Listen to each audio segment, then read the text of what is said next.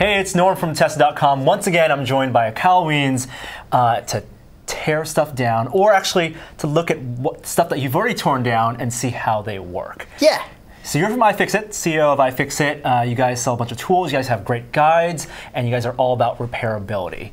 Right. And the thing that we're going to look at today, it's the Xbox One's Kinect. It's not something that most people even think that they would ever have to repair.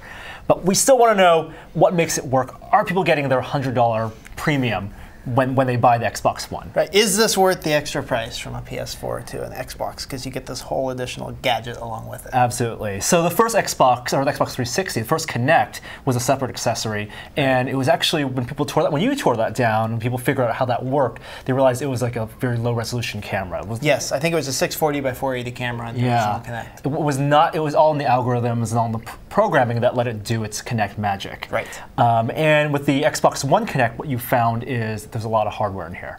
There was, yeah, the original Kinect had a tremendous amount of hardware, and we found a lot of hardware on this one too. So it's very sophisticated. There's a lot of complexity too. I mean, you're creating a full 3D map of the room. This is something that we have never had in any electronic device before. The Kinect for the 360 was the first time you'd been able to do that, and this is taking it to the next level. And it's creating a 3D map, taking into account that it's going to be used in a whole host of environments, living rooms that Microsoft has no control over. So it has to work for those environments. Right.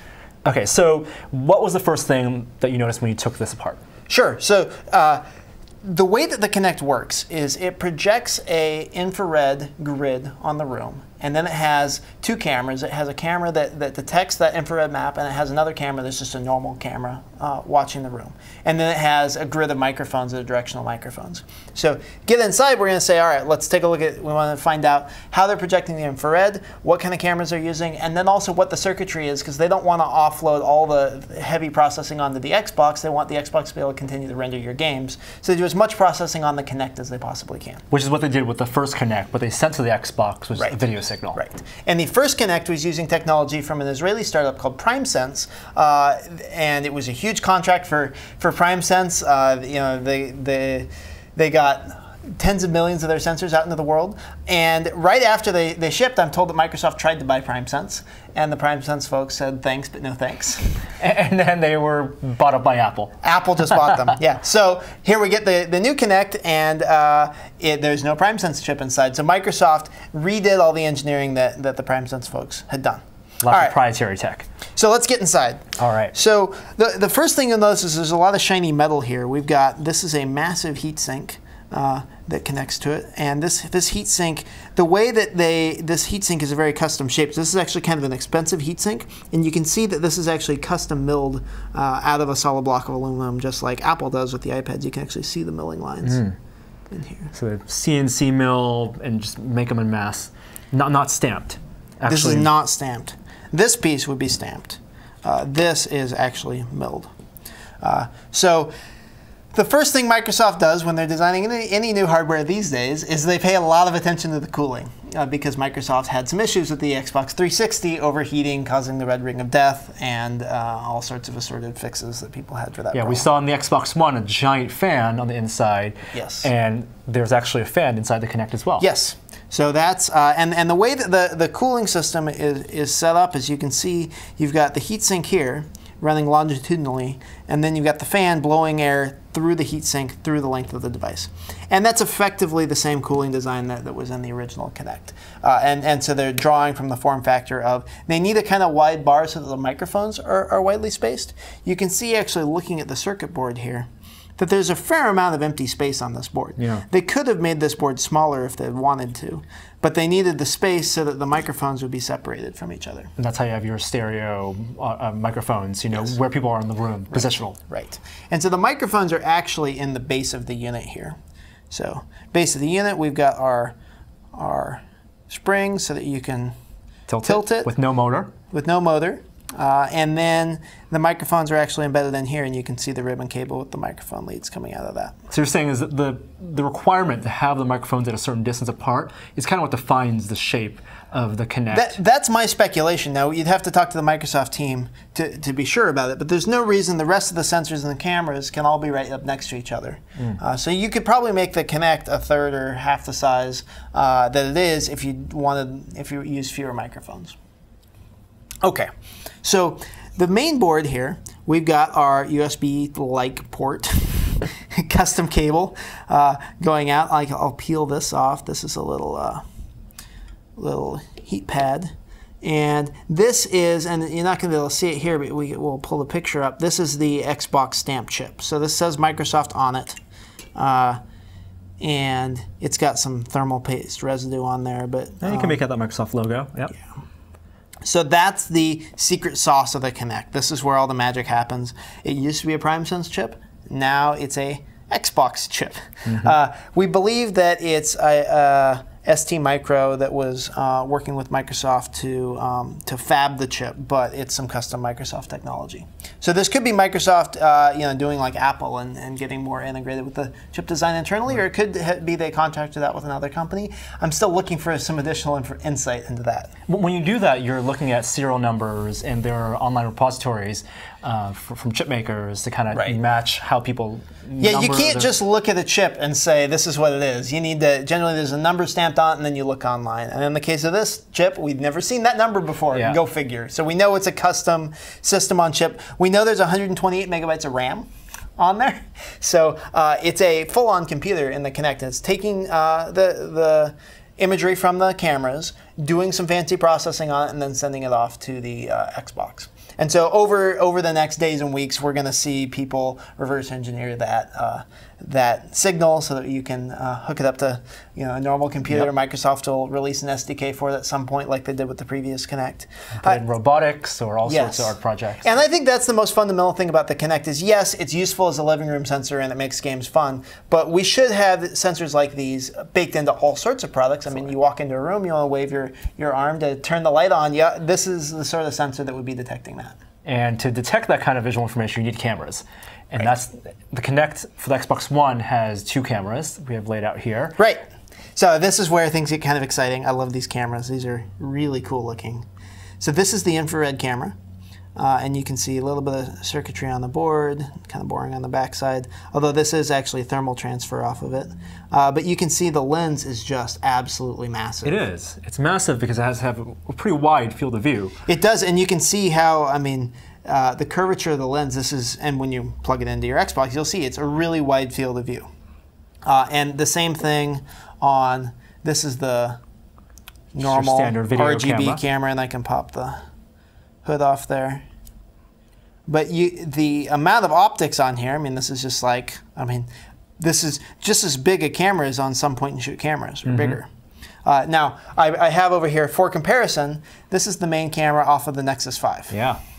So you can see the amount of light that's let in to this sensor versus this one is dramatically less. So the picture from the Xbox. And even though this is technically like a 1080p camera, it's receiving it, the sensor that's taking that information in is much bigger than the sensor you'd find in this 8 megapixel Nexus 5. Right. And so you're going to get a lot of low light data. Yes, which is important because a lot of people play video games in the dark. Absolutely. Yeah.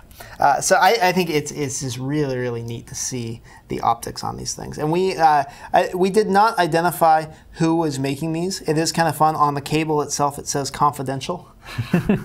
Okay. All right, Microsoft, we found your confidential cable. Okay, so what is generating the signal that the infrared camera sees? That's this big hunkin' thing. And you can see each of these, there are actually 3 IR blasters, as they're commonly called. And so there are 3 IR transmitters there, and then each of these creates a different lens field, projecting the grid onto the room. And I haven't had a chance yet to see exactly what that grid looks like, but I'm really excited to pull an IR filter off a camera and fire the Kinect up and take a look at the room. It's a light that the naked eye can't see, but like you said, if you pull IR filter out, with the original Xbox Kinect, you projected this like a grid of dots. It looked like bacteria in a room or something, right? And you would imagine that it would be similar with the Xbox One Kinect, or maybe even more systematic pattern. But the original Kinect only had one transmitter. This has three, and we know everything that they're doing here is trying to get better granularity.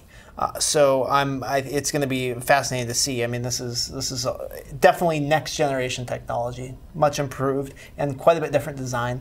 And we get the hardware and we look at it. Well, this is actually a case where we need to fire it up and play with it a little bit more. So I'm excited to be learning more and more about the Kinect over time. All right, and then I would say this is just the beginning. I mean, there's going to be a huge number of people tinkering. The Kinect was so useful for people with robotics. You'd see people actually taking the Kinect and putting it on the quadcopters, and then using quadcopters to find their way around the room.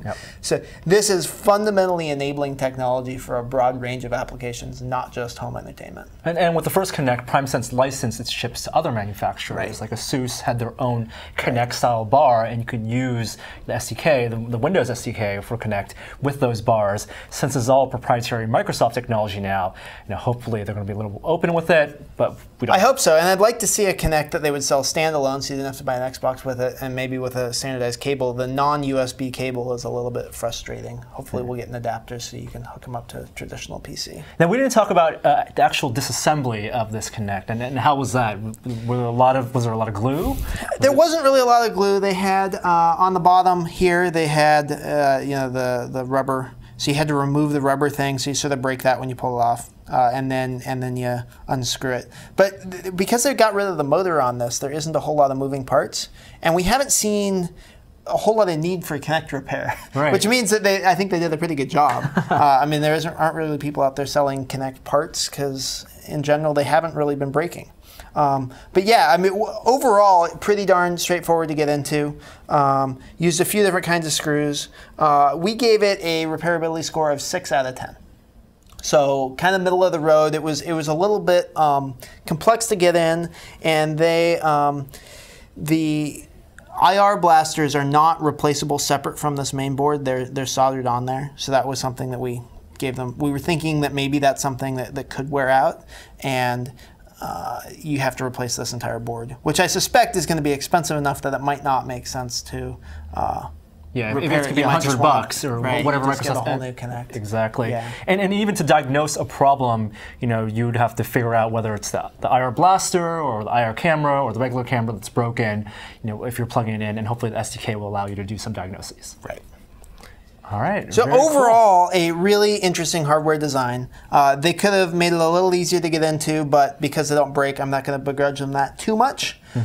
And clearly, a lot of thought went into the thermal design. A lot of thought went into a next generation sensor design. We got the stereo microphones here, or omnidirectional microphones. So I think this is a really exciting design, and I think this is really something that sets the Xbox One apart from the PS4. I didn't really consider buying a PS4 myself. I don't generally, I mean, I buy game consoles more based on the tech than the games.